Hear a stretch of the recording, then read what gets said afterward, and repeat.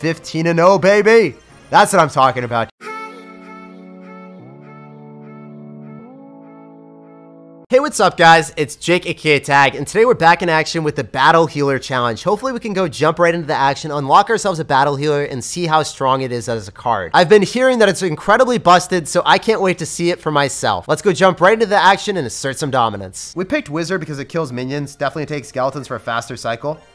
And I think we go and snag... Oh, man, this is tough. I think we have to snag Lightning here, just because we don't want him to kill the Wizard. And we'll take Goblin Giant. Alright, so the Zap isn't going to give him any value, but if he gave him Lightning, he was going to be able to kill our Wizard really easily. So that would have been bad for me. Okay, get to test the Battle Healer. Let's snag it, guys. Let's snag a quick and easy W. There we go. Goblin Giant Battle Healer. Can we do it? Can we assert the dominance? Parade Push at the river. How strong is this card right now? Let's see it in action. So far, it's healing up everything. Alright, we're vibing. Alright, that's actually pretty clean. I can't believe this. So we're going to be able to take the tower just spamming it at the river. That's nutty. I'm able to go in for an Ice Golem to go and pull everything into the Wizard. And then I have Skeletons back in cycle. He's going to probably zap them. But we'll see if we can snag a very nice defense here. I'm going to try to drop the Skeletons close by the Lava Hound pups. So then the Prince goes close by. So then it's all going to get splashed. And obviously we come out ahead here. I can even go for another Goblin Giant since we have the Wizard still alive. And I want to get that in front. And I don't think he has a way of killing it. I really don't, man. This is so sad for him. He's dropping a Lava Hound right into the face of adversity. Right into the crucible of the fireballs of Wizard. Oh my gosh, dude. You're getting eaten alive. That is a snack and a half. So, we're able to go for a Battle Healer here on top of the Prince. And probably going for a Wizard because he doesn't have Lightning and he's only got Zap. Oh, baby! Give it to Daddy. Wait, it just ate an entire Prince hit. It ate an entire Prince hit and it's still alive. Can we get the Ice Golem down in front of it? No, it's going to get hit first. What? That Ice Golem was not in a situation where it should have been targeted first, but I'm not going to complain. That was really lucky for me. We still take the tower. Battle Healer has way too much value, man. It ate an entire Prince hit and it still gave us value on offense. This card is beyond broken. First impressions of it playing it for the very first time, and I can say that I'm not disappointed in the card's potential, but I am disappointed in the balance team here because it's a little bit too busted. You can't always get it correct though, so, you know, I can't flame them for it, but yeah, this is massively overtuned. It is way too strong of a card. So yeah, they hopefully will be hotfixing this or changing it soon. It's a little bit too strong, and there isn't really much counterplay to it if you have melee cards targeting it. As you guys saw, a Prince charging, one of the strongest 5 Elixir cards in the game, charging at its maximum potential of damage, was not able to kill it. That's broken. In my opinion, that's not fair. So we're able to go in for a Royale Giant. We're healing up our Wizard. Oh my gosh. How is this? Oh my gosh. I can't wait to use this in Golem decks. If I just use a Golem with Night Witch, plop it down, how does anyone beat it? How does anyone beat this in a real Golem matchup? This is going to be beyond busted to test it out in regular decks. I can't wait. So we're going to take Ice Spirit over Goblins for a faster cycle. Arrows are busted now, so we got to snag them. And because we have arrows, I think it's going to be better for us to take a win condition that he probably can't kill with a small spell of Earthquake. So we're going to go and snag the Goblin Barrel, and let's go and take a Giant so it's able to tank for the Goblin Barrel. I really like our deck construction. We're able to arrow his Rascals, and then he has no way of killing our Goblin Barrel at all. I think that they should count the Earthquake as a big spell, because if your opponent has Goblin Barrel and you have Earthquake, it's one of the worst possible selections for you. So that's why it was really beneficial for me to take that. So we don't really have that great of a deck, though, because we have Elixir Collector and we have Royal Giant. It's going to be an interesting game. I'm going to go for Giant and Goblin Barrel because I know that this game has to be a dynamic and I have to get a lot of damage here. So the Giant's tanking, as you guys saw, and then we're able to get very spicy arrows. That's what I'm talking about, baby! Let's go! We take the tower in one fell swoop. Tower gone. Mission completed.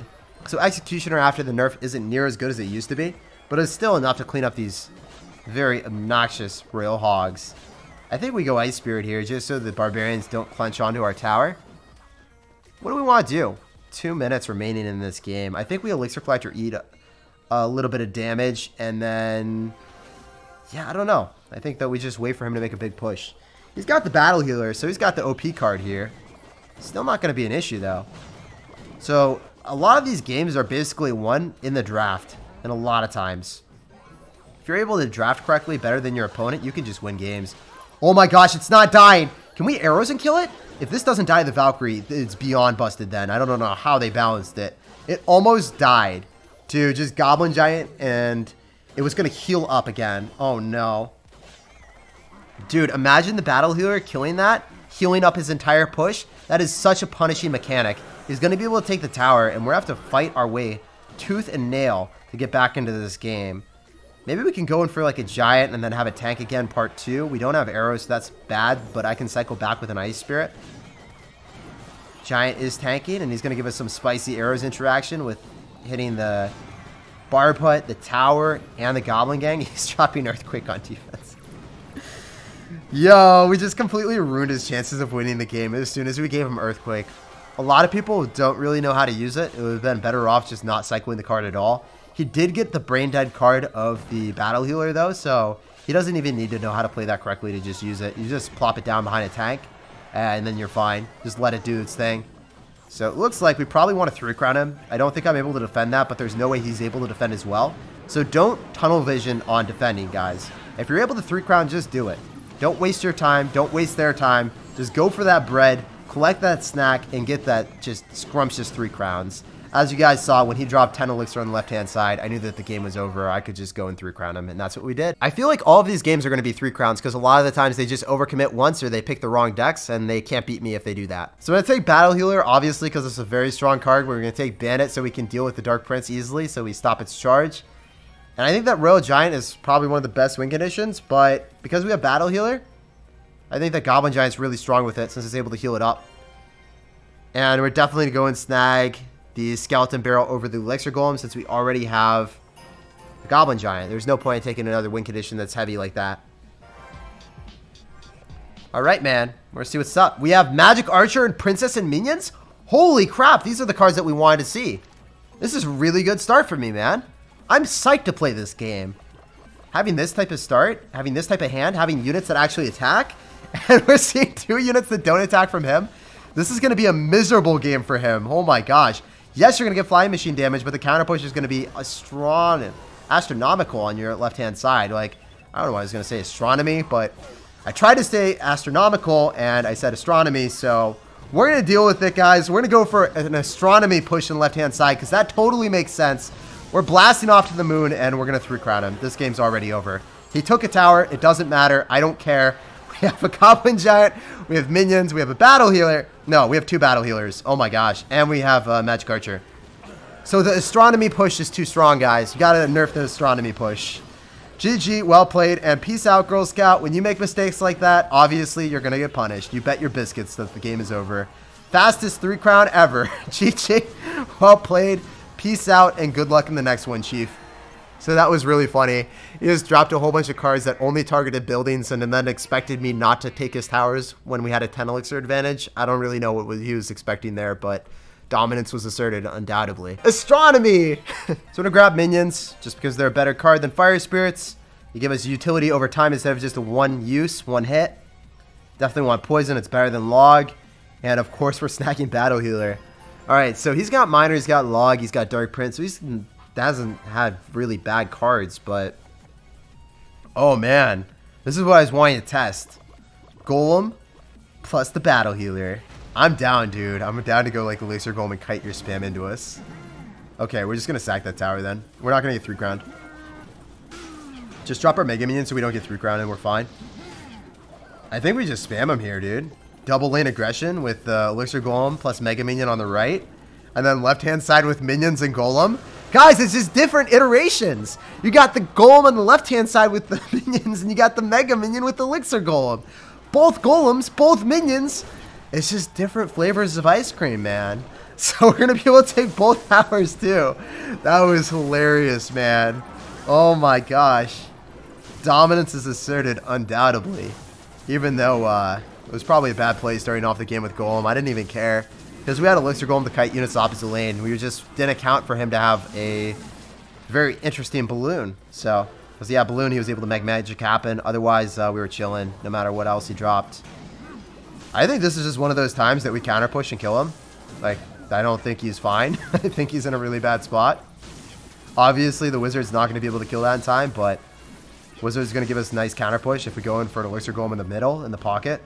The Mega Minion should stay alive because the tower should be targeting the elixir golem instead. And then the elixir golem takes the tower. We can go for a battle healer to heal up our wizard. Oh, it's not going to heal up the wizard. Okay. Well, it's going to at least independently heal up itself. And then the elixir golemites are going to do a lot of damage to the tower. We're just going to 3-crown him, actually. That was hilarious, dude. Why are we 3-crowning everyone? It just feels like no game is close. No one is safe when we have the battle healer. Everyone will be conquered. Everyone will get 3 crowns asserted all over them. GG, well played, and peace out, Girl Scout. We really haven't lost a single game yet, and I don't plan on losing any. 8-0, baby. Let's get it. So Magic Archer is one of the best cards in the game right now. We're not going to take a Archers because we know, hey, if he's going to have arrows, we're kind of screwed. Wow, we have really good deck right now. Ooh, I'm going to take Inferno Tower just so he doesn't screw me. So this seems weird taking Inferno Tower with Golem, but it's much better for him to not have the Inferno Tower. Otherwise, he has Inferno Tower on our win condition, and we're kind of screwed, so not good. Sometimes it's better to screw over your opponent instead of getting the most optimal hand in the most optimal card cycle. So let's go in for Magic Archer and see what we can do. If he's going to Graveyard, it's probably not going to be too bad for us since we have Ice Golem, we have Wizard, we have Magic Archer, and we have Snowball. I think we're fine. Battle Healer doesn't do too much damage. It just heals up the Girl Rascal, which does a lot. But I think we're in a good spot. I can go in for probably Wall Breakers here. So then he has to spam stuff early. So the Magic Archer is able to kill it. Yeah, so this Wizard is going to do so much damage. Magic Archer is piercing through, hitting the Archers. And if he had arrows, it would have been pretty scary. But fortunately, he doesn't. Arrows do so much damage now. Even against people that don't have Archers, they're still worth it. It's crazy, right? Came from one of the worst cards in the game to one of the best. I still haven't found a single opening to go in for any Golem, so we just have to chill here. Oh, wait, I can Golem now. I can eat some damage in Golem. Because the Magic Archer put in so much work. That's what I'm talking about, guys. Magic Archer, it's a pseudo win condition. It also gives you a lot of utility on defense, too, because it pierces through and does damage to all the bait cards. We can just Wizard here, and I'm fine. I'm not going to get Tower lost here, so that's completely cool. It's completely cool. Maybe I can Ice Golem so we can body block for the Wizard. It's hard to say. It'll be more difficult for him to kill the Wizard now, I think. Maybe we're going to be able to push it off the Wizard. Not quite. But the Golem's getting so much damage. Then we get Spear Goblins here. It was attacking. Yeah, it's not attacking the Golem, so we're in a really good spot. This Golem's going to explode on the tower. It's going to be forced to go in for Battle Healer soon again. And actually, let's just go for a Golem. Protect our Magic Archer. Going for a giant snowball. So one hit of the Magic Archer plus the snowball obliterates it.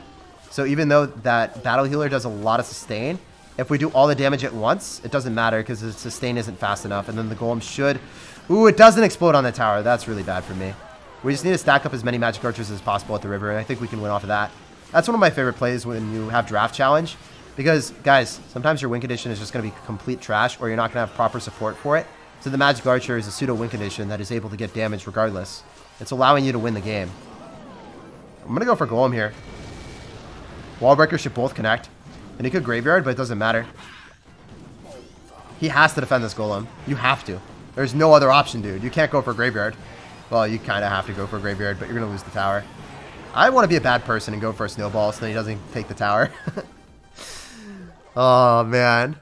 I feel kind of bad for doing that, but I just wanted the pristine, clean victory. No towers taken from our opponent. A 1-0 victory. Undoubtedly going to be a 2-0 if there was one extra second there. So we're 9-0 here. Hopefully we can get some battle healers from this chest. Come on, give it to daddy.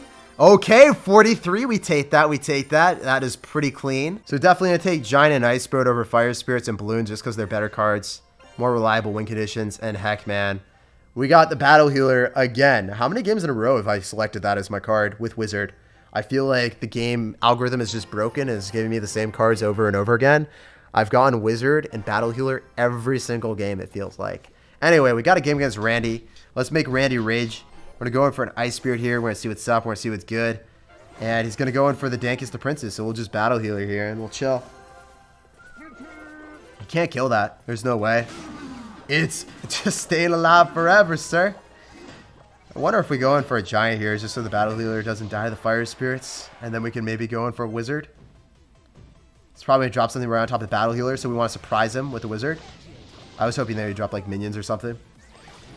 Okay. We could probably go for bats. Giant plus bats. Is that the wave? It definitely is the wave. Bats are going to get damage on the tower. Giant's going to get a hit now. That's unfortunate for him. And then we don't have to deal with the Valkyrie. Okay, since we have Tombstone and we have Battle Healer and Wizard, I don't think he can break through. Since we have Tombstone in particular, I think that our defensive capabilities are very, very stout. So I want to go cycle my Battle Healer first, just so I'm able to retain HP on my Tombstone so it doesn't decay over time. We'll go for a Tombstone here. Last possible second, as the Golem's crossing the river. We're able to pull it, then drop our Wizard really far away. So then if he poisons, it doesn't matter. And notice how he poisons, and he doesn't hit anything. It's actually just flaccid. Doesn't do anything at all. Battle Healer is staying alive in the face of poison and a Dark Prince. Doesn't even care. It kind of just laughs at it. Stop tickling me, says the Battle Healer. And then it counter pushes and then takes your tower. So, yeah, GG, man. There's not much you can do here. The bats are just going to thrive on the tower, and he's going to go for a Valkyrie, but the Wizard doesn't die, the Battle Healer doesn't die, and the game's over. I feel like that interaction right there showcases how freaking broken the card is. If you place a Valkyrie down on top of a squishy Wizard, it should die. The Wizard should die. There is no doubt in my mind that that is a broken interaction. The Battle Healer just ruined this guy's day. So GG, well played, and peace out, Girl Scout. This deck proved to be very dominant. GG, well played, and good luck in the rest of your challenge. I hope that this guy isn't just completely ruined by me, because if you look, his name is not star level. He doesn't have the battle pass, and he just ran face first into a Battle Healer. I feel kind of bad snagging that win away from him. Anyway, we'll move on to the next one, and we'll keep asserting dominance. Definitely go and snag the Prince right now. I think it's better than Lumberjack. And because we gave him Executioner, we have to take Rocket. Night Witch is so strong. Gonna take that for sure. If I get Golem or Elixir Golem, we're chilling. I don't even care if I get Battle Healer since I got Night Witch. Don't even care, man. Yeah, we got Golem. Oh my gosh. Exactly what I asked for, man. And he's gonna go for Bandit early on. Oh my gosh, this makes me happy. Because now he doesn't have Bandit to mitigate the charge of the Prince. So we're in a great spot. And he's gonna go drop 5 Elixir. So we have 3 Elixir advantage right now. Because he dropped 5 Elixir and he dropped the Bandit as well. So 5 for 5. It doesn't matter. They're not going to give him much value. And we're going to be able to go in for a Golem here. He's not going to have Tornado, right? So this is fine. We'll see what he does. Should not be able to kill everything. That should at least be able to get some damage here. I could Rocket this, but the Battle Healer doesn't die to Rocket at full HP, by the way. So I don't want to Rocket it, really. I'd rather just go in for Mini P.E.K.K.A. I'm going to wait for the skeletons to spawn on top of the Bandit. Okay, that didn't really work. I thought that that would work. Anyway, we can just go for Mini P.E.K.K.A. right on top. Not going to be too bad. Mini P.E.K.K.A. should be able to kill the Battle Healer despite it being overpowered. And because he used his Bandit, I think we want to go get counter push with this Witch. I think it's worth it because he uses Fireball as well. He's got guards, unfortunately, but he's going to lose his tower if he doesn't have Bandit back in cycle. Even if he does, skeletons are spawning, so that's game. GG, dude. This is why it's so important to draft correctly, even if you don't play perfectly throughout the entirety of the game. Like, the start of the game was bad for me, but because I took the Witch over the Executioner, we were able to make a stellar counter push and just take his tower. Very, very important to draft correctly. So I'm going to Rocket this, so it doesn't get damage. It's pretty important just to nullify that if I can. -1 Elixir trade, but I'm about it. It's fine. Definitely about it. I was waiting. I was trying to hold it to the last possible second to hopefully get a Fireball from our opponent. Because sometimes if you just hold, then your opponent will be like, oh, he's not going to do anything. He's just going to let the Night Witch, like, kill the Ram Rider. And if he thought that, maybe he would Fireball to push it even further away. So then the snare of the Ram Rider would give him even more value. But unfortunately, he didn't fall for our trap card. So he's going to continue to spam into us. This is really good because I can just go and drop all my stuff here. I can go drop Mini P.E.K.K.A. I can drop my Prince, not in alignment of the Executioner because he doesn't have Tornado. And then this spam is just probably going to end the game. So Golem is one of the best cards that you could ever select as a win condition in draft game mode, just because you just spam things behind it and it always gives value, no matter what. And a lot of times people don't have the best deck selection to counter the Golem, right? Because they're not going to have Inferno Tower. They're not going to have Executioner plus NATO. If they have Inferno Tower, they probably don't have supporting cards for it. If they have Executioner, they probably don't have Tornado. So GG, well played, and peace out, Girl Scout. Pleasure playing against you and asserting dominance with a juicy 3 crown. So now we are cruising up, man. I think that's like 13-0 or 14-0. Yeah, 13-0. We're unstoppable. It's too bad that this is like not going to give us any of the battle healers. It's a rare card and we're getting epics. Dude, it's too bad they didn't just give us a spicy rare chest there instead. I want to go for Minion Horde because I don't know how many win conditions I'm going to get, and Goblin Barrel is not ideal to pick if you have like 5 other win conditions and no other defensive capabilities. So this is really good. We can give him Flying Machine that we can just drop our Minion Horde right on top and we're chilling. And I think we want to go take Goblin Giant just as a source of direct damage to his tower. That's going to be really nice. Not direct damage, but actually as a win condition, right? We don't have a win condition in our deck yet. Hey, we got Barb Barrel, baby! Okay, I missed one of the goblins, but it doesn't matter. What do we want to do? He's going to be a little bit sad that we have Barb Barrel and we gave him Goblin Barrel. This couldn't have been any better for me. Maybe I'm going for like a spicy Dark Goblin here so we're able to kill the Flying Machine because it's going to lock onto the Prince instead. We timed that really well. Maybe I'm able to go for a Battle Healer here. And then make sure that we're going to be able to keep the Dark Goblin alive even longer. Oh, baby. If we mine her in front, I'm pretty sure the Battle Healer heals it. I'm confident. I'm very confident in this situation that we've won. The Battle Healer is still alive! She can't die! Oh my gosh. That is not fair, dude. Holy crap. Did you guys just see that interaction?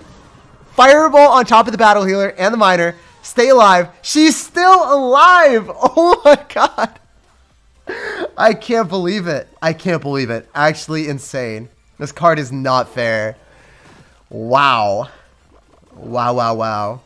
Yeah, he's an angry panda. He's not happy. I'm going to go Goblin Giant here. Just snag a quick and easy W. Get that 15-0. And since we have Prince... Oh, okay. Alright, alright. I think we have to play a little bit more cautious now since he's got Inferno Dragon. The counter push could be a little bit more difficult to deal with, since that is a problem. But I still think we're fine. We can go Battle Healer and Minion Horde here.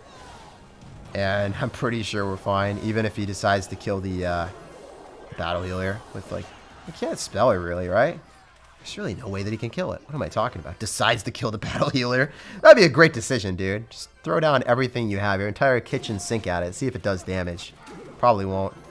Just go for a Dark Goblin. It'll be able to snipe the Fisherman. The Fish Boy's going to town. Sayonara. You're leaving for quite a while, sir. And then we can go and just wait. I probably can take his right-hand side, so I don't really want to spend more elixir than I need to. Let's go for our Goblin Giant on the right. And wait and see what he does. He's going to go in for Rare Miter, so we can just Ice Spirit on top of it to stop its charge. Really nice for me. And then Battle Healer and Barb Barrel. I think that's further back. Oh, it wasn't. Alright. Well, better safe than sorry. I thought it was further back. He does get a charge off on us, so that's a little bit unfortunate, but it's still really good. Going to be 15-0, guys. There's nothing he can do about it. And we're walking with a very clean W. He's going to try to take the other side. I don't really understand that one, but we can just Ice Spirit. He's going to Fireball, trying to get that on top. Not happening, buddy. We can probably just 3-crown him with that. I don't even know. Can he stop this? Goblin Giant? If he takes the left-hand side, he just gets 3-crowned on the right. Pretty confident about that. I can just go in for a Barb Barrel here. Ice Spirit, and GG. Barb Barrel didn't come down in time to stop the Flying Machine, but it didn't really matter. There was no way for him to get the Goblin Barrel damage in time, so 15-0, baby! That's what I'm talking about. Did you guys see that Miner interaction with the healer at the start? That was really crazy. It feels like it should be a legendary card, and it feels like it needs an emergency nerf. So that's my initial impressions of the card. 15-0 in the challenge. Pick it every single time. Pick your wizards. Pick your golems, and make sure you do not pick the archers over a ranged splash damage unit, whether it's magic archer, wizard, witch. Always pick those instead. As you guys saw, if you follow my tips, you'll have some great success and you'll probably collect an easy 15-0.